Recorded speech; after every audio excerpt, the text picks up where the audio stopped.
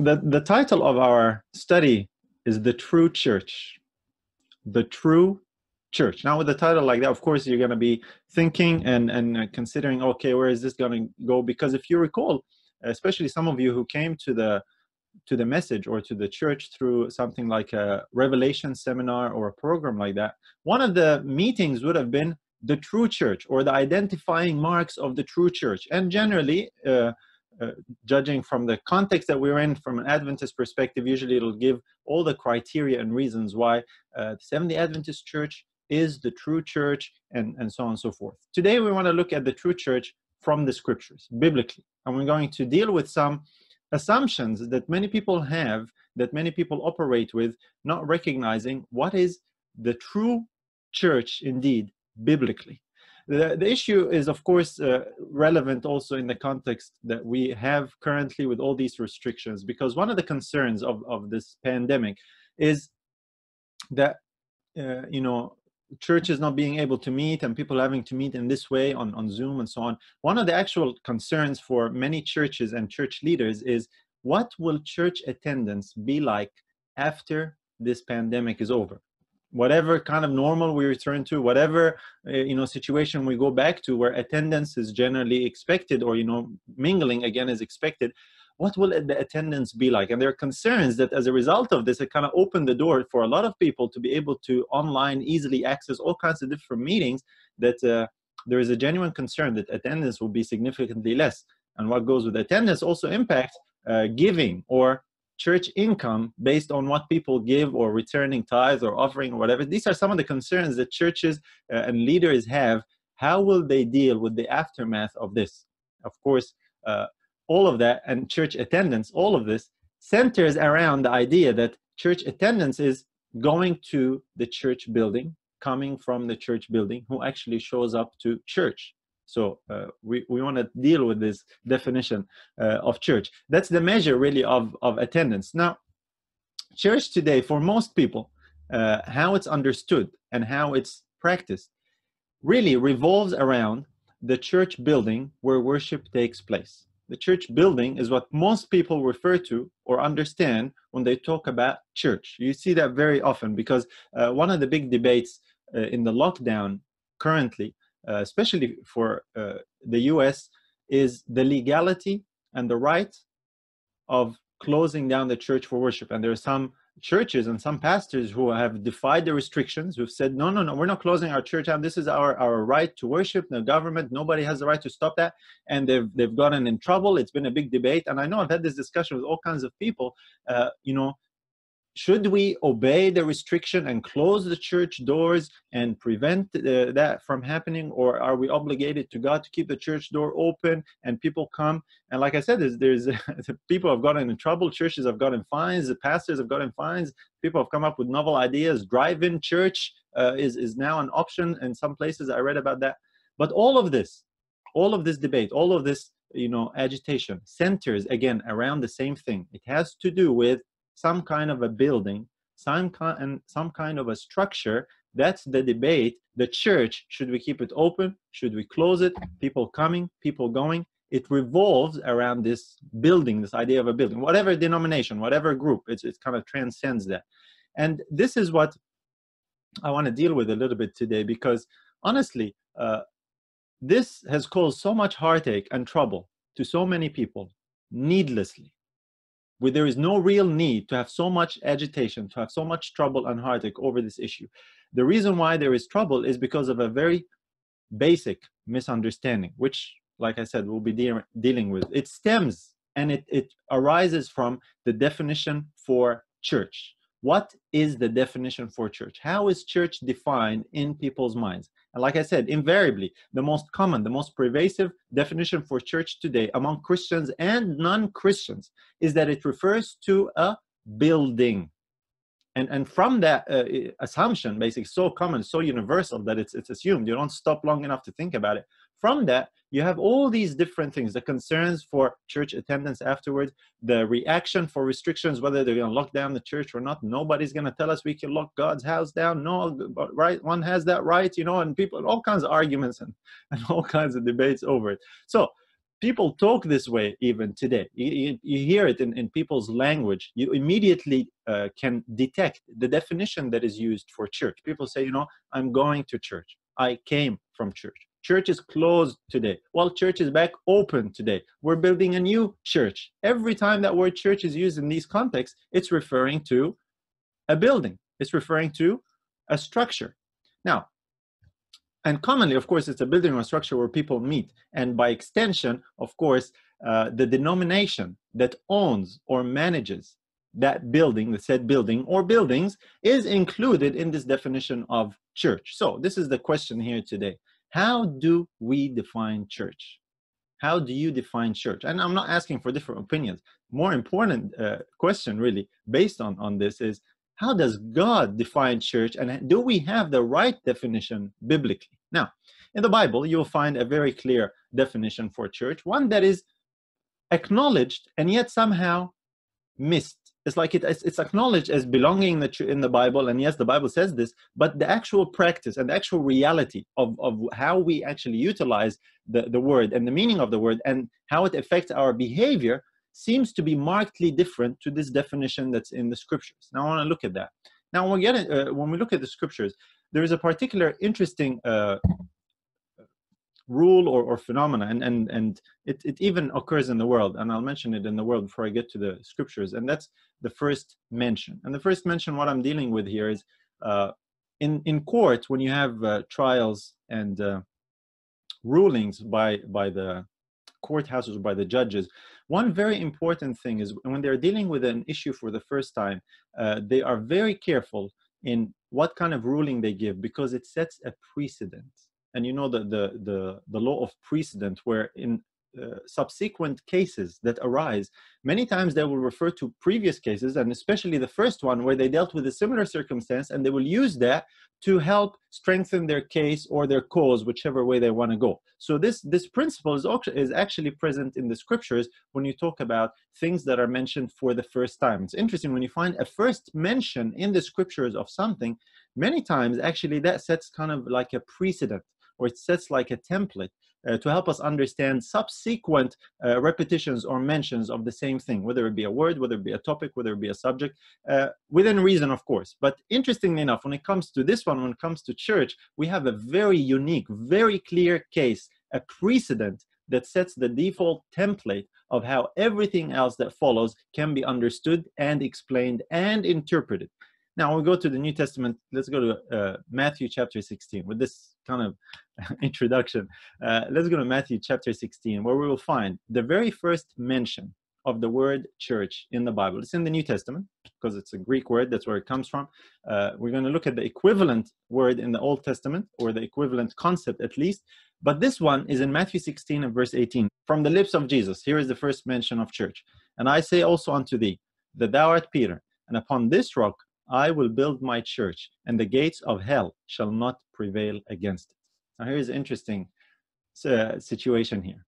This is the first time that anyone mentions the word church in the New Testament. It happens to be from the lips of Jesus Christ himself. Now, the context in which he mentions this about the church, the context is extremely significant. We're going to look at the context in a minute, because it sets, like I said, this vital, important precedent. But before we go to the context, which is very nice, very exciting, I want to explore it a little bit.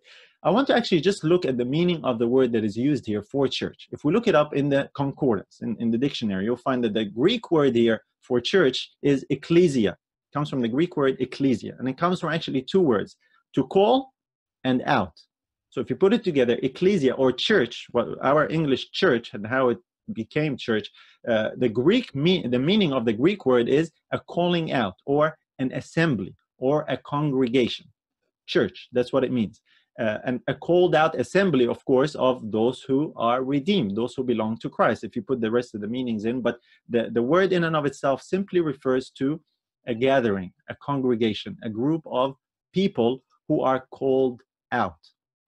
Now, I want to add to this, because someone said, oh yeah, we all know that. Add to this component, that in the New Testament, ecclesia never means building or structure or house of assembly. It only always means a gathering, a congregation, a group of people who are called out. And we're going to see the reason for them calling out and the criteria for what makes up the said church. But this is the meaning of the word. If you just go by meaning of words, look up meanings of words, it's simple. It's the most basic starting point of trying to understand what we're reading in the scriptures. It's not the only one, but it's a basic starting point. So that's the meaning of the word. That's as far as the word is concerned. That's why you actually find its usage in the New Testament is consistent throughout.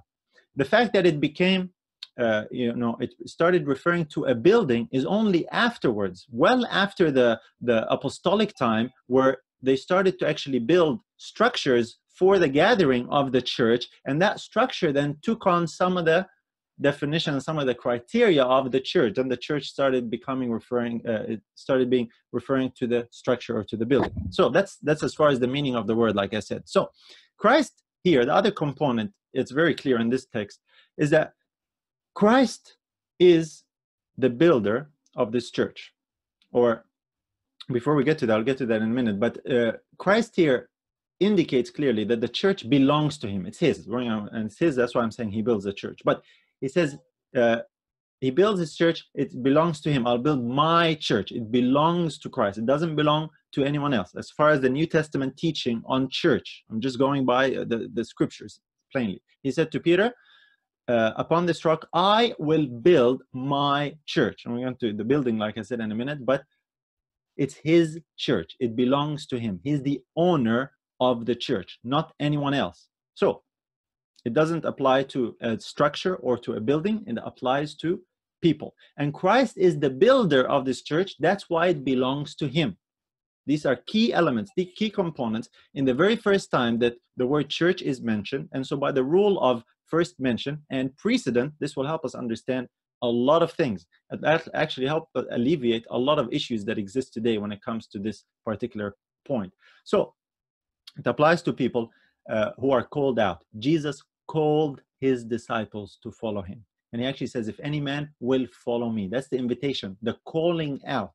This is how Christ builds his church, his called out people. Now, we look at the obvious here. Context. Now, like I said, this is fairly obvious. Nobody will really dispute these points, and yet we find that tradition has still confused this vital, simple New Testament teaching of church in our practice and in our behavior. People will not, if you share this with people, they're not going to contest this. They're not going to argue with you about this. They'll say, yeah, that's true, and yet the practice doesn't reflect that truth, and this is where we see a little bit of a discrepancy. Now, what's also obvious here is this context. I want to deal with this context now for a little bit, because it says Christ builds his church. We've defined church. It belongs to Christ. Christ is the one who builds it. It's his doing. It applies to people, not to a building. Then he says he builds it on this rock. What is this rock that he's talking about? Because if we read the verse again, he says, thou art Peter. He's speaking to Peter. He just asked him a question. He says, upon this rock I will build my church, and the gates of hell shall not prevail against it. So what is this rock that he builds his church on? Now, another key point here to keep in mind as well. Christ was talking to Peter about building the church. It was in the future tense, right?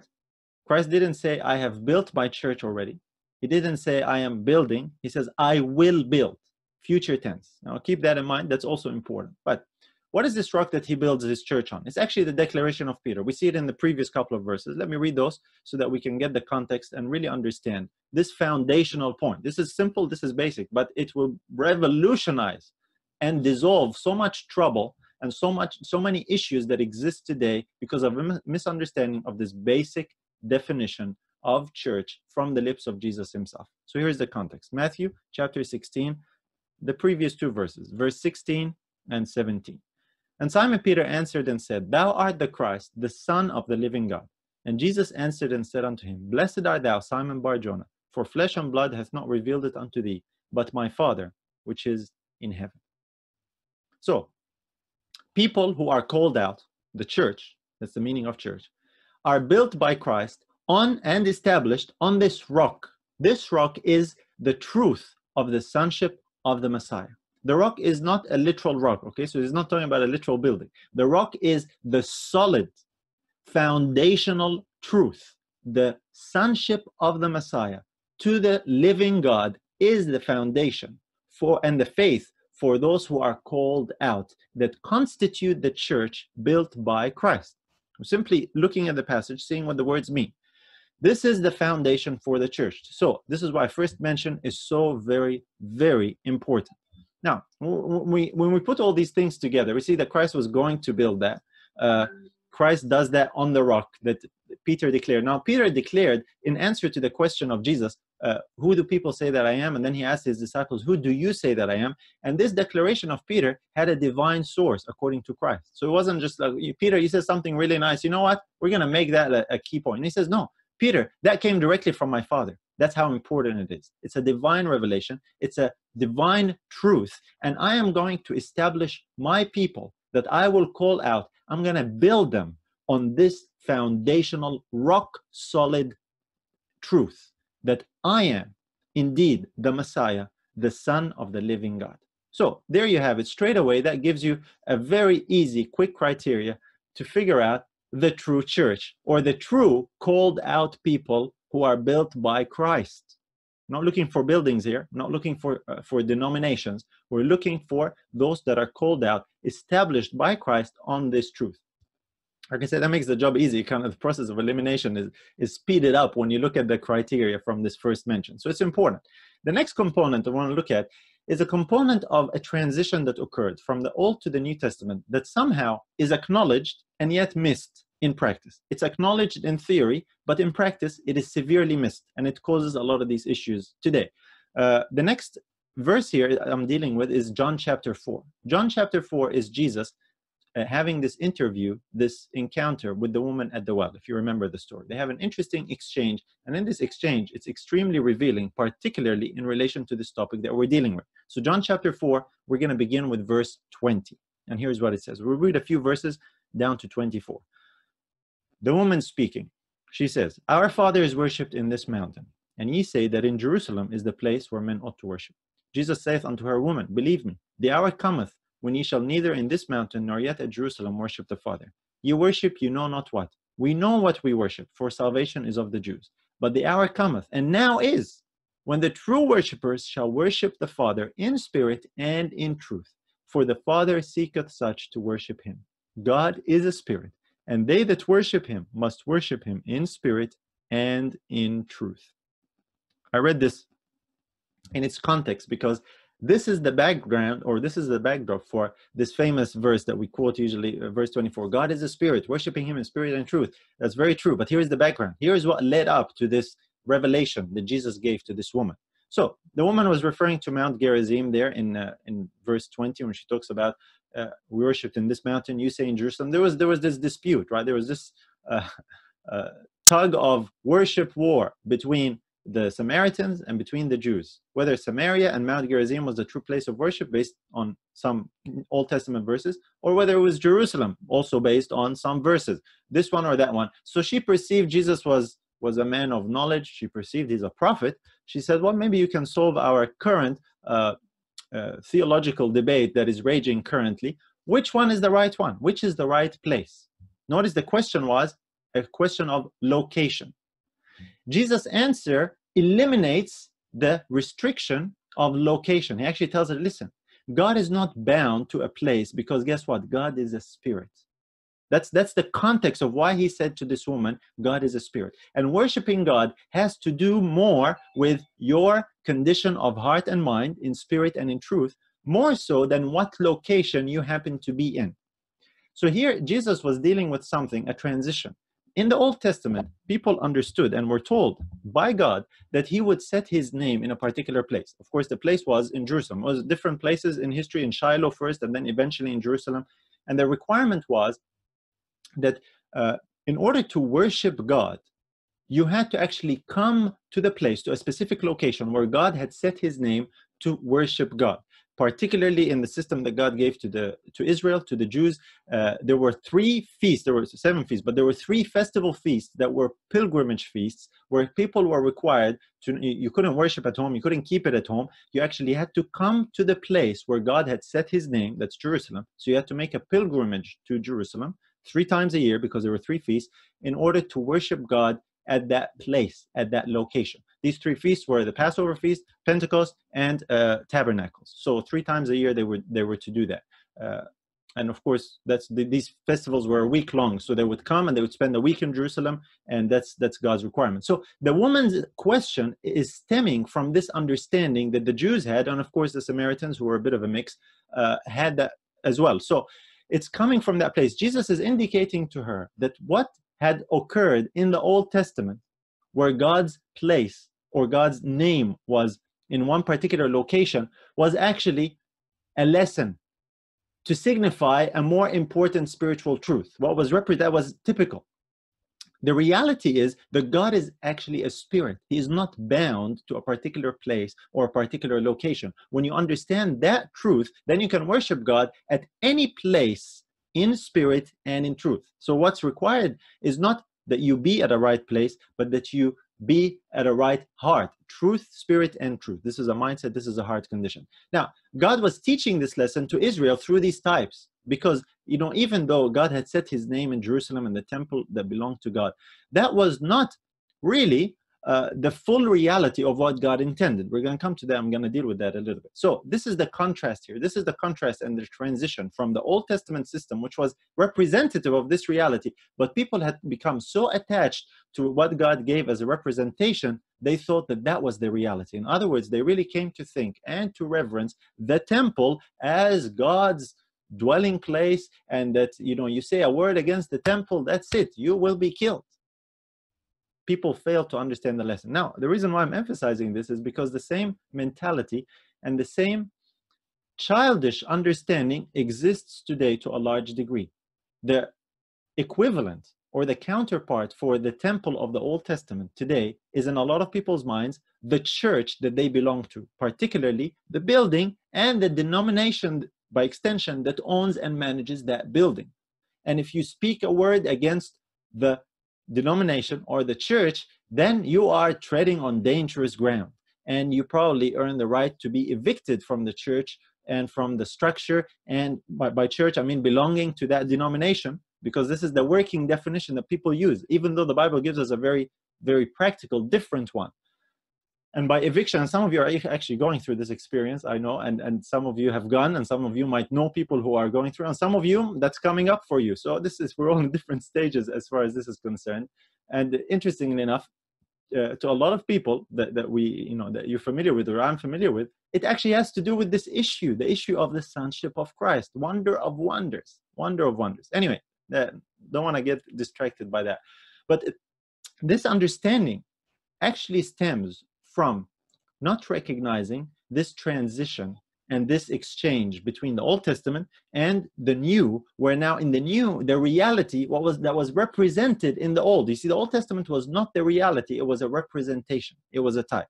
So, based on this passage, simply, location, as far as Christ is concerned, here it is from the lips of Christ himself, is no longer a requirement. It's no longer a preference. You have in any spot in the earth, you don't have an advantage if you are in Jerusalem or if you are anywhere else in the world. There is no place that has more or less of God's presence. The difference, the only criteria is if you worship God in spirit and in truth. So this is according to Jesus, very clear.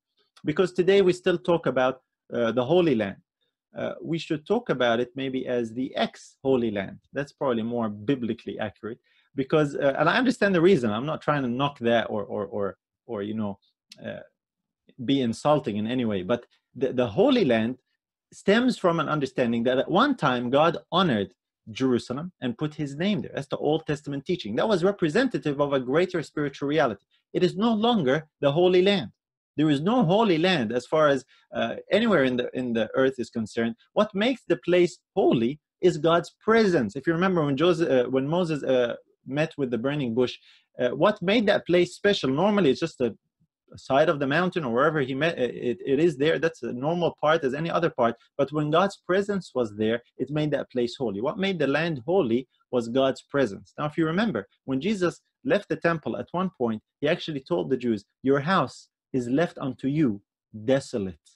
So according to Jesus, that's why I classified it as the ex-Holy Land. It's no longer the Holy Land.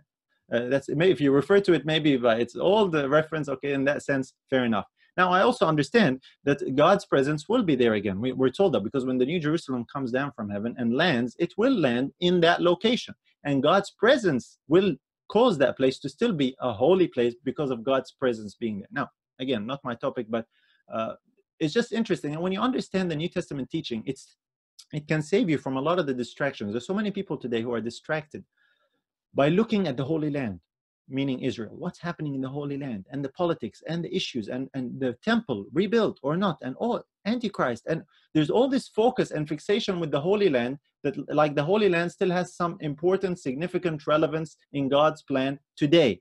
According to Jesus, it doesn't.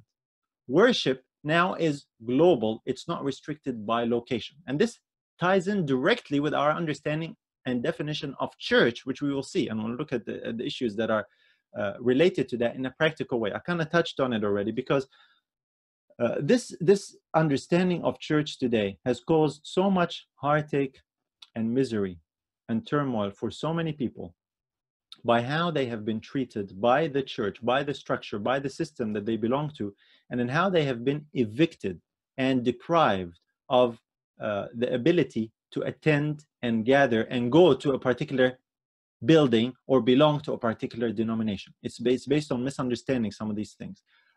And this has caused, like I said, so much heartache and so much turmoil, needlessly so, especially when it is done to those people who actually hold to the very foundation of the church that Christ came to build his church on. I'm talking about the called out people now. Because even in our language, sometimes, even now, sometimes I'm saying church and I'm referring to the common way we understand church because that's how it's mostly used. That's how we are familiar with it. So here Christ indicated that there's no place more holy than another. What does that mean? If you go and attend a church building, or if you gather together with believers under a tree, both are equally the same as far as worship is concerned. You realize that? That's why it made me really wonder. People said, no, we're going to keep the church doors open. Okay, if they say you can't meet in the church, no problem. You can meet under a tree. You can meet in a park. Look, we can meet this way. We're gathering. Here is it right now through this medium, through the technology. We are gathering as a group of believers and we're having fellowship together. That's church. That's the biblical definition of church. Thankfully, so far, no one can stop that. Maybe they might disrupt that a little bit and have some annoyances. Okay, we deal with that. But you know what I mean? So it's amazing that people in wanting to defend the right to worship, what they're trying to defend is keeping a particular building or structure or a place of gathering. And inherent in this understanding is that place of gathering, that structure, that building has some kind of holiness to it because it's God's house. It's God's church.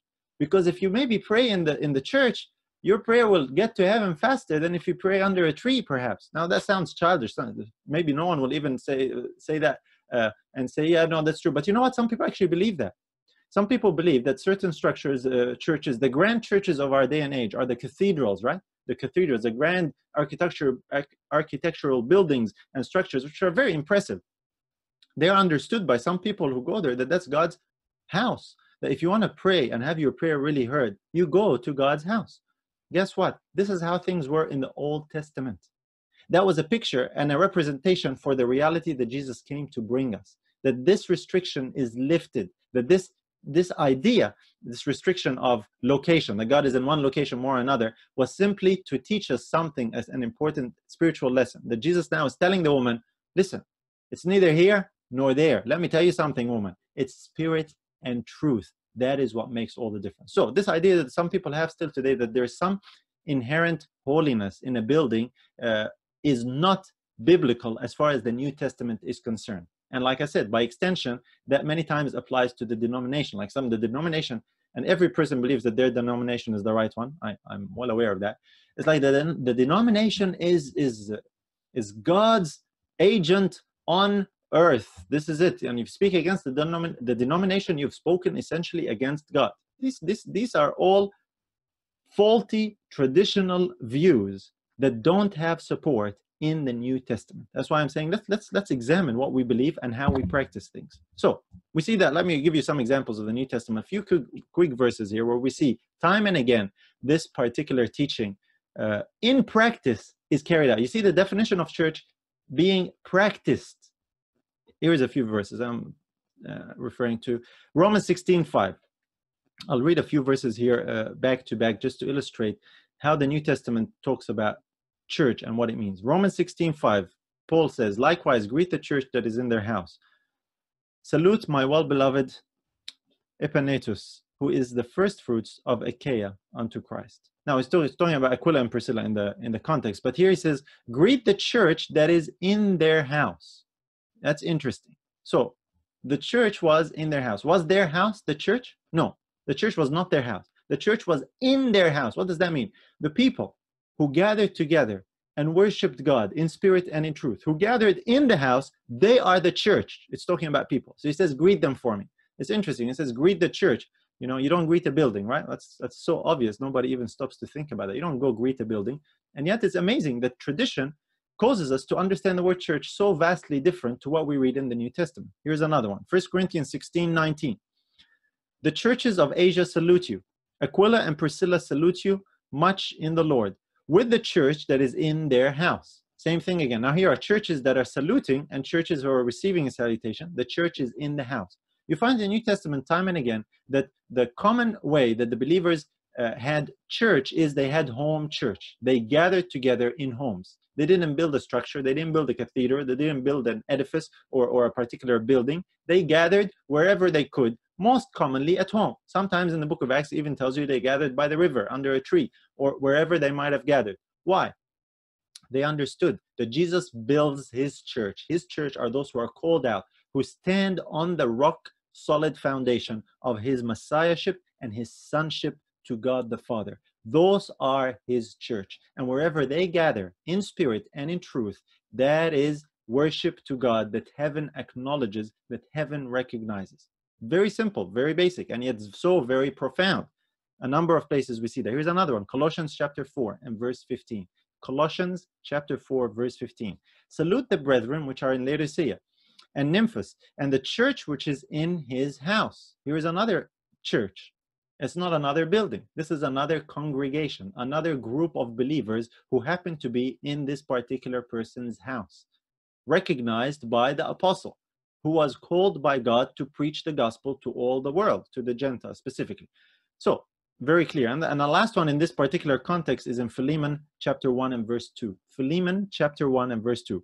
And to our beloved Apphia and Archippus, our fellow soldiers, and to the church in thy house. These brethren as well also had church in their house. So it's interesting. Right now, we are also doing the very same thing. We are having church in everyone's house who is tuned in today or is connected with us today, because everybody pretty much is in their house.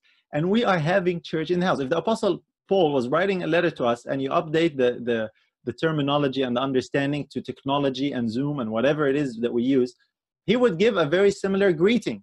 If we are truly worshipers of God in spirit and in truth, built by Christ on the rock foundation that he said he would build his church on. These are the criteria, not based on where we're gathering, what denomination we belong to, what membership we might have, what building we go to. This is not this is not the criteria that defines church.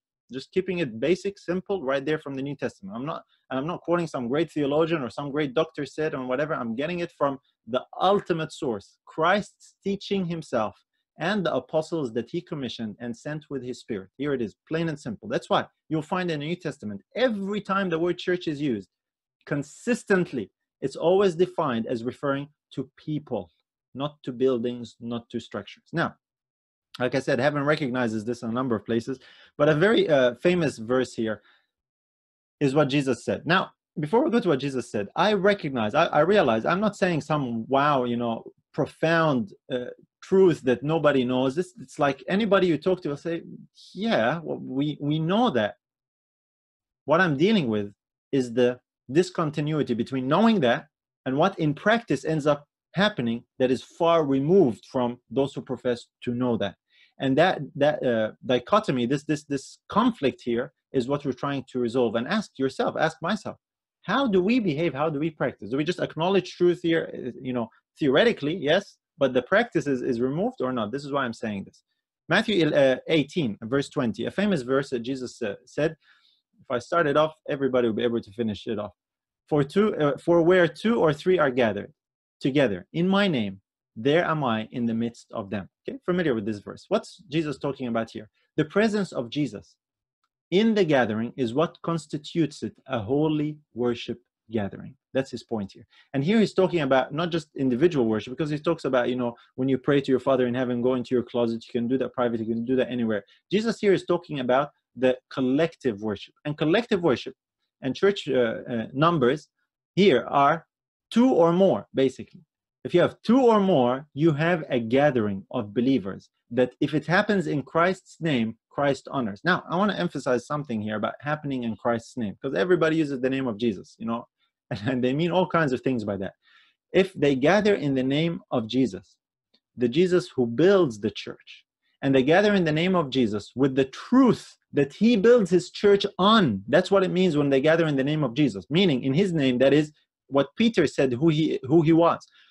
When he said, thou art the Christ, the Son of the living God. That is the name and the identity of Jesus, more than just saying, oh, in Jesus' name. What do you mean when you say in Jesus' name? You can get a heathen and teach him. You get someone who doesn't even speak English or whatever, and teach them to make certain sounds, in Jesus' name. That's not what it's dealing with. Because sometimes we simplify things and we smack Jesus' name, in front of things we say, like some kind of a sanctifying formula. It's in Jesus' name. No, what do we mean by that? It's the meaning behind the use of Jesus' name. In the book of Acts, you have a story of people who wanted to cast out demons in the name of Jesus, whom Paul preacheth, right? They thought in repeating the name of Jesus as a formulaic, you say these words and the magic will happen. Okay, many times the name of Jesus is treated this way. So when Jesus says here, those that gather in my name, he's dealing with the meaning of it. He's not just dealing with anyone who just kind of makes that sound, whether it's in English or in Hebrew or whatever. I'm not going to get into that dilemma. It's who you mean. Who are you referring to?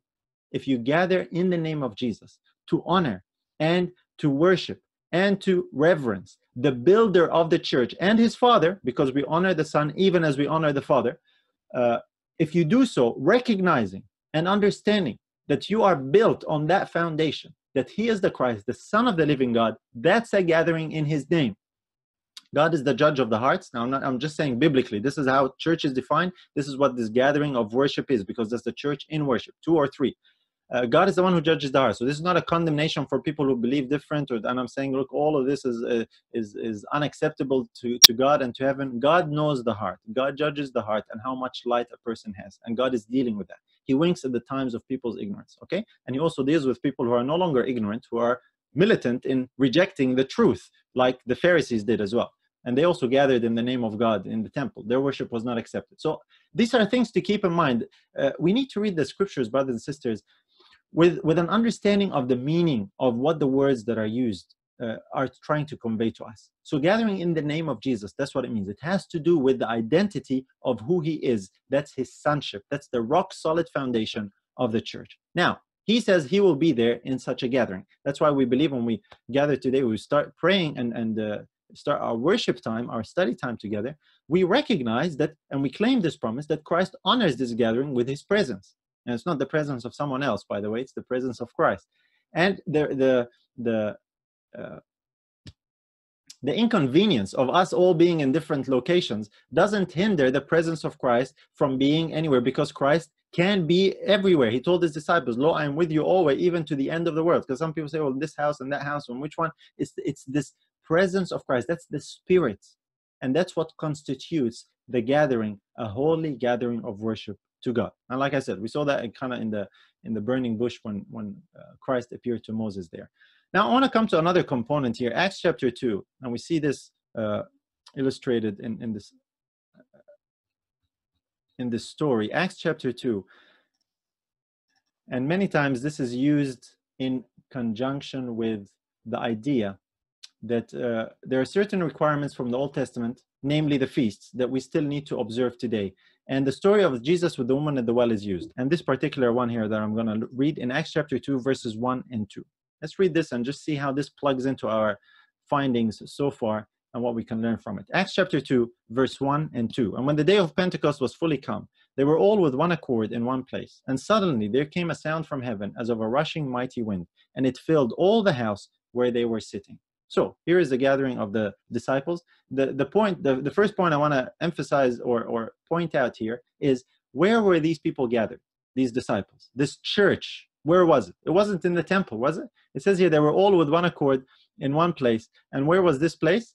It was the house. The sound of a mighty rushing wind came, and it filled the house where they were sitting. They were gathered together in a house, much like we are doing right now, in person though. That's the difference, okay?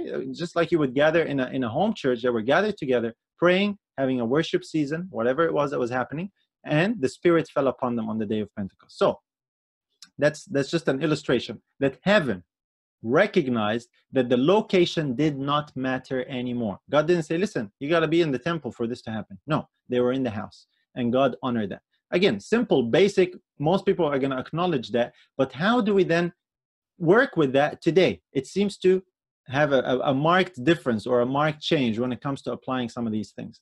So when it comes to the issue of the feast, someone will say, well, see, these disciples were keeping the feast. See, this is something that God requires as well of us. The reason why the disciples were keeping this time here, this feast, because this was going to be the fulfillment of it. They were keeping it as Jews would, as all the Jews were required to do. And they were still Jews. They didn't cease to be Jews. But the interesting thing is this, and this is something that people seem to miss. We don't have any record of any other day of Pentecost like this one that happened here in Acts 2. This is not an event that kept repeating every year on the day of Pentecost. Now, what does that mean? It means simply that what happened on the day of Pentecost is permanent. The Spirit that was poured out on the day of Pentecost was a fulfillment of that feast, and that did not go away after the day was finished, and then it comes again next year, same time, and then next year, same time. No, it stayed with the church continuously. God did not withdraw that Spirit again. And that brought the reality and fulfillment of the day of Pentecost. Just like the sacrifice of Christ on Passover stays with us, that He fulfilled it and stays with us permanently. So now this fulfillment stays with us permanently. So the feasts were types to show that God will do important, significant salvation events on specific times. But when that happens, that doesn't just keep happening cyclically and every year it repeats. No, it stays there. So the reason why I'm saying this is simply that in the Old Testament, the symbolic requirement for Old Testament worship was tied to a place and a time as well. The place was Jerusalem, where God would put His name. And we see in the discussion of Jesus with the woman at the well, He shows her that this was only illustrative of the reality that now is. In like manner, also at the feast times, they were required to come and worship at that location. So it was a location and it was a time. So there is no restriction as far as location or time in the New Testament teaching. You don't have more of God's presence at one location, and you don't have more of God's presence at a specific time. And I'm talking about the typical time. Someone will say, well, hold on, what about the Sabbath? Okay? The Sabbath was given to man before sin. It's not part of the typical system. It's not part of the law that was given to Moses. It was included there, but what I mean is it didn't originate there. It was given to man in a perfect sin-free environment and a sin-free world. That's as far as the Sabbath. What we're dealing with here is what God gave the Israelites in the system of types and shadows that had a temple where God's name was, and it also had worship seasons or times called feasts where they were required to assemble at the temple. 3 times a year was this requirement. In the discussion with the woman at the well, Jesus was showing that these restrictions of location and time were no longer in place. This transition is what a lot of people fail in taking. So this issue of the feast is actually part of misunderstanding the New Testament teaching on the church and the New Testament teaching on worship to God, how it is carried out and when it is carried out. There is a vast distinction between the Sabbath and the feast days. Anyway, I have a whole study on that. I'm not going to take the time to repeat it right now. But let's go to another passage here when we talk about this and bring it up to date a little bit. In Matthew chapter 12, Jesus is speaking, and he uses a term, a reference that is often used today. And this reference is used kind of interchangeably with the word church. And this reference is the house of God. Matthew chapter 12 and verse 4. Notice what Jesus says. Matthew 12 and verse 4. Speaking about David, he says, how he entered into the house of God and did eat the showbread, which was not lawful for him to eat, neither for them which were with him, but only for the priests. He's commenting here on they were criticizing Jesus for going through the field, and his disciples were, eating the corn or the wheat, and they were saying this is breaking the Sabbath. This is the context here. And he's referring to the story of David. The point that I want to emphasize simply here is that Jesus referred to the temple in the days of David as the house of God. The house of God. Remember, the New Testament church is Christ's building. He says, I will build my church. So this is the equivalent. This is many times it's used interchangeably. The house of God in the Old Testament was a picture of what God would do through and in people. God illustrated it in a building made of stone to be his habitation. In type, in symbol, he was there. It wasn't empty. His glory was there, but it was restricted. Meaning, if you wanted to see God or be in God's presence, you had to go there. This was an illustration of the reality that Christ would one day build the church, his church, and this church would be people that he would call out, people that he would transform. He would call them from darkness to his marvelous light. And the first thing in this calling is that they would be established on the truth of his sonship and his messiahship, his relationship to God the Father. And that would constitute the fulfillment and the reality of what God represented by the temple, his house in the Old Testament. So today, much of the understanding of church and practice of church is drawn from the Old Testament, not taking into account this transition of the reality that we have in the New Testament. What do I mean by that? I simply mean this. Today you have the practice of a system of human priests who connect people with God. You familiar with that? Well, where does that come from? That comes from the Aaronic priesthood. That Aaronic priesthood ceased because now we have the high priest in heaven, Christ. And yet today we have a lot of churches that have a system of priests. Now, I'm not just talking about, say, Catholic churches or Orthodox churches. They have very obviously priests, and the priests are the mediators, intermediaries between man and God. If people want to come to God or ask, they go to the priest. In like manner, in our Protestant, churches, we have the equivalent of the priests are the pastors. And in a lot of people's minds, the pastors are seen in the same light as the equivalent of the Old Testament priest, where the pastor is the one that connects the people with God. You go to the pastor, and the pastor is seen as the one who's standing right there next to God, and he tells us what God says. This is not the New Testament teaching, even though there are pastors, but they are not the go-betweens between man and God, because man through Christ can connect to God directly. So the work of there's no priest now, but we're all called the kingdom of priests anyway. But the work of a pastor now is this teaching role, this guiding role, and it's not to stand as Moses did or as Aaron did and be the one who mediates and officiates between God and man. You know what? Many pastors abuse this, and there are many people who abuse this in the way they treat their pastors. No wonder we have problems. I'm going to get into a few of the traditional problems that we deal with. The other issue is that's derived again from this Old Testament concept of God's house being the temple, is the belief, and I touched on that, the belief in the some kind of inherent holiness of a building. Especially so if you dedicate a building, a church. For example, if people buy a church or they build a church, and they have what usually is called or referred to as a dedication service for the church, right? Do you know that there is no New Testament support for this practice? Think about it. Where does it come from? Somebody will probably cite the story of Solomon when he built the temple and he dedicated the temple and he slaughtered all kinds of oxen and calves and so on. The blood was flowing and he dedicated the temple and prayed and dedicated the temple. Now, I'm not saying there's anything wrong with praying to dedicate a building to God. I'm not saying that's wrong. But contained in it, are inherent understandings that are problematic, that end up infusing holiness and some kind of importance, some kind of divine importance to this church or to this denomination that we dedicated and we prayed for, and this is it. And then it becomes who comes, who goes, you can come, you can go, and this building is important. Look, in some churches, it's more obvious than others.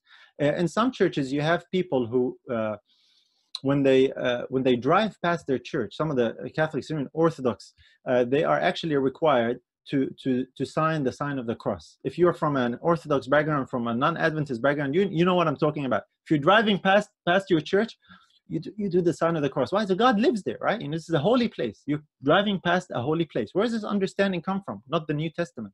This comes from the Old Testament. This comes from a system of types and shadows. Now, we might think this is comical. We might laugh at this. We might think, look how childish this is. We have a very similar, a bit more refined understanding. Maybe we just don't do the sign of the cross, but we still have some belief of some kind of inherent importance or holiness to a building or a structure, especially if we prayed for it, we dedicated it, and that's it. This is the place. And you actually see that expressed in quite a number of ways.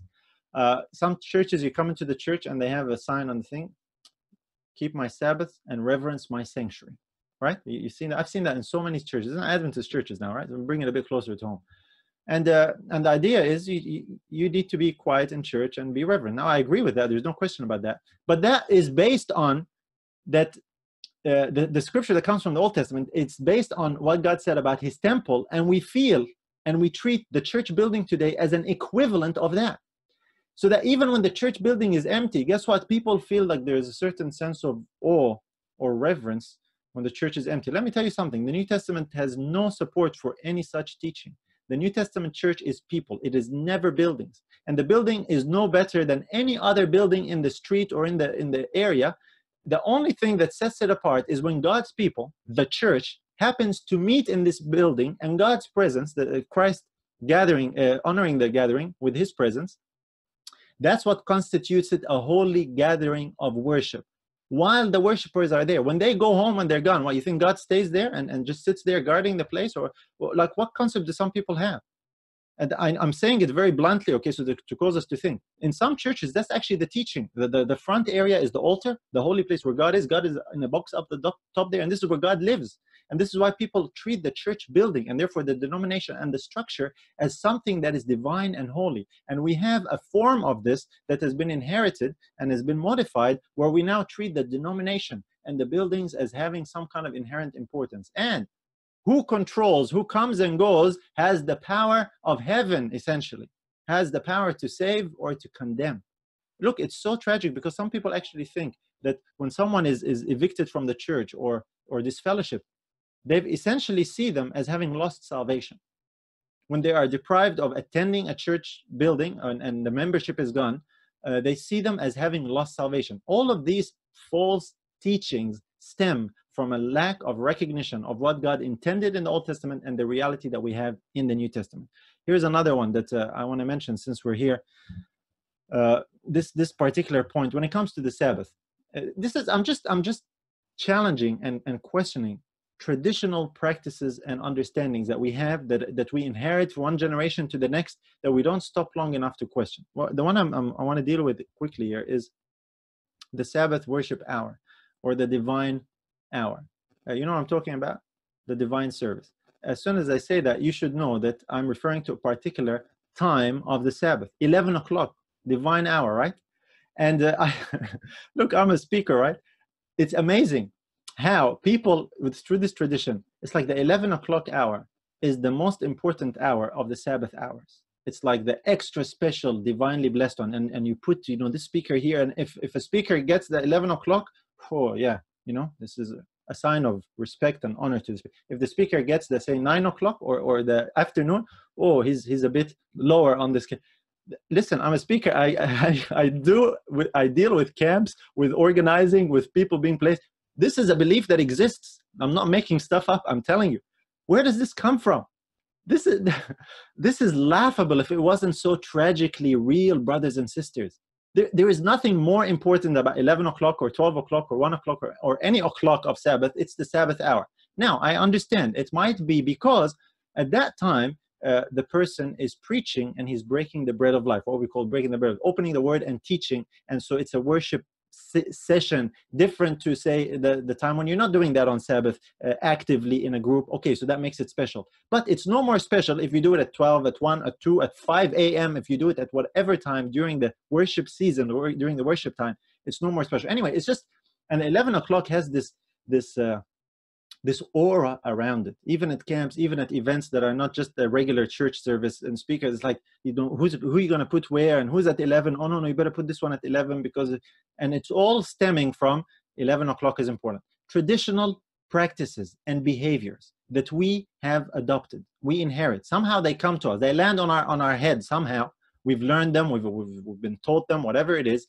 And we carry them out like they are normal. and nobody stops long enough to question them, and they are markedly in contradiction with plain New Testament teaching.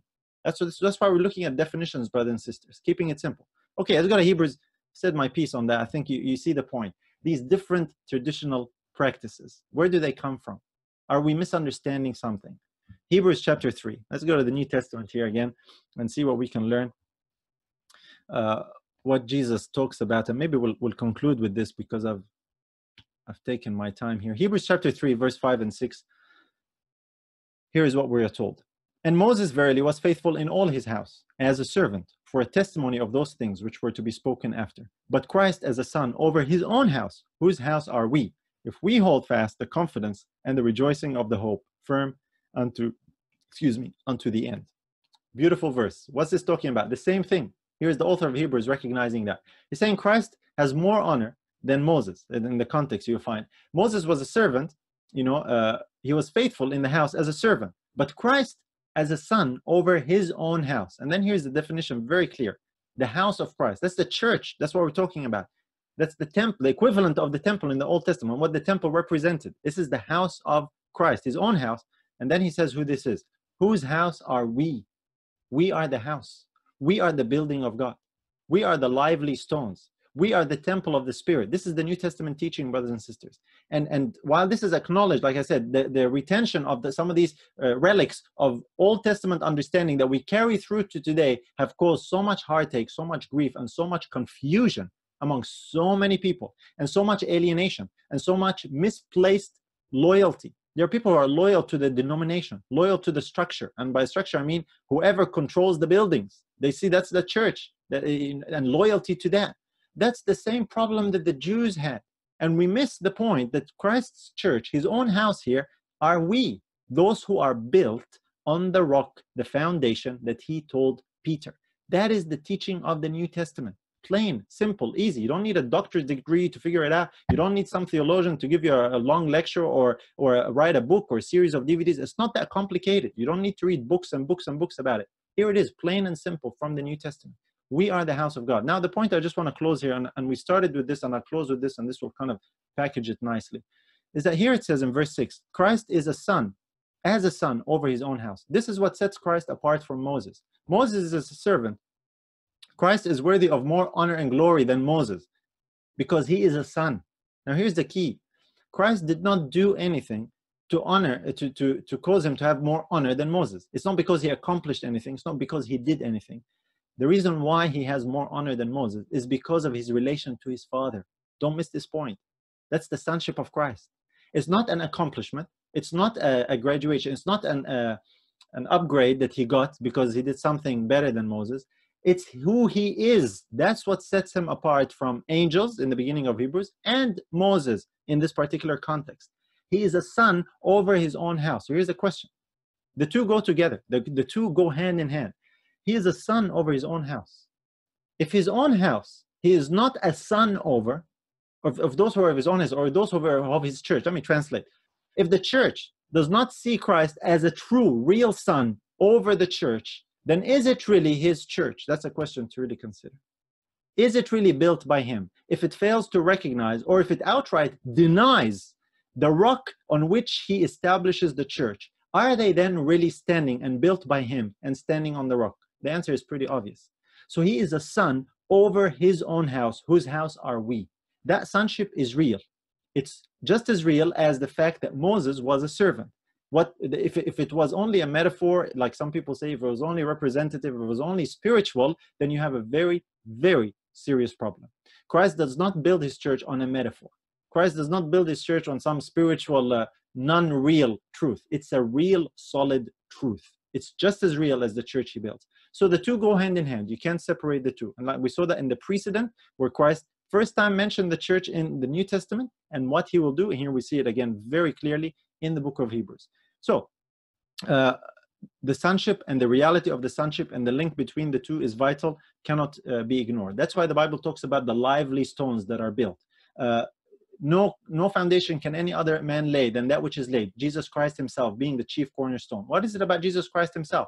The Son of God. It's a real foundation. it's a real rock. It's not make-believe. It's not a metaphor. The truth of it is not a metaphor. The usage of Christ of the word rock, that's a metaphorical rock. There isn't a real literal rock, but it represents a solid, foundational, immovable, indestructible truth. That truth is not a metaphor. That truth is the sonship of Christ. I hope that makes sense. So time and again, like I said, you see that the church in the New Testament is referred to as the body of Christ. It's a body with many members. A body is living. And this is the point. I just want to close with this to like I said, bring it all home. I've had a few verses, but I don't want to take too much time. The New Testament teaching about the church is referred to as a body. A body, brothers and sisters, is a living organism. That's the key feature of a body. It's not a dead body. It's not a corpse. When it talks about the New Testament church, it's a body. It's not a corpse. A body is a living body, a living organism. The life of that organism is the Son. The Bible says, he that hath the Son hath life. That is the life of the church. That's what gives entrance into the church. That's church membership. What Jesus said to Nicodemus is church membership. You must be born of the water and of the Spirit. That Spirit is his very own life. That's what gives us membership and entrance into the church. And that's what retains our membership in that church, praise God. And no man can remove it. And forget about names on books on earth, okay? That is so irrelevant. That is so irrelevant to the plan of salvation. When some human or some group of humans on earth think they have the power that by removing your name from some book on earth, that they have therefore removed your name from the books in heaven. That's what a lot of people believe. That is not biblical. Your name as a believer in Christ is written in the Lamb's book of life. No man, no human has access to that book to take names in and out as they please. Praise God for that. Only God has access to that. So if you've gone through a trial with the church, if you've been cast out, if you've been mistreated, you've been traumatized, I want to encourage you. Remember, the New Testament teaching, what Jesus taught us, is plain and simple. No man can pluck you out of his hand. If you were cast out, especially for standing for the truth of the sonship of Christ, rejoice and be exceeding glad. They've done that to others before. No one, the enemy, cannot touch our belonging to Christ if we are members in his body by receiving his life. He that hath the Son hath life. Again, there is that link again. The sonship is related to life. The sonship is related to the church. The church is made up of those who receive the life of the Son. That's how he builds his church. That's the New Testament teaching, plain and simple. So with that in mind, I want to leave it there, because when two or three are gathered, just like we are gathered here today, or in any time, at any place, so long as they are built by Christ, they have the life of Christ, that constitutes the church of Christ. Don't get distracted by the misunderstandings that exist, the traditions that exist, that come in and cause distress, that cause agitation, that cause debate. And people get so caught up about the church building, whether it's open or closed. Once you understand the New Testament teaching, you start seeing things in their true light. Don't get distracted by side issues that only cause and foment dissent, dispute, alienation, when they are not the real issue. The real issue, the real question that matters at the end of the day, ultimately, is this: do you have the Son or not? Do you have his life or not? That is the only constituent of the church that he builds, if you have his life. There are other aspects in subcategories to that. I want to say only constituent, that doesn't mean that's it and there's no other teaching. There are subcategories and the teachings of the founder of the church, Christ, and all the things he taught his disciples. But at the outset, at the foundation, the entrance, the key is the sonship of Christ and having his life. That's the church. That's the New Testament teaching. Let's close with a word of prayer, and then we can have some question and some discussion time.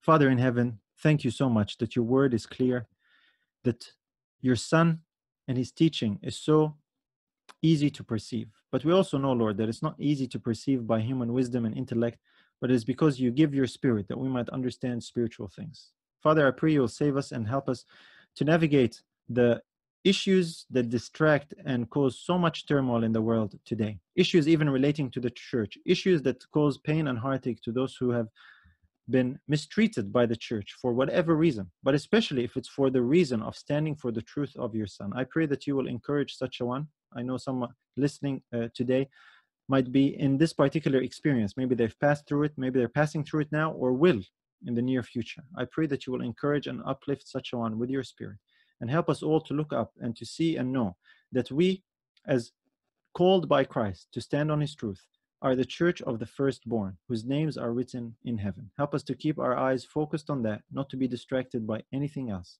I pray and I thank you so much in Jesus' name. Amen. I pray you were blessed by this video. Be sure to subscribe to our channel, like, turn notifications on, and most importantly, share this video with others. May God the Father richly bless you in Jesus.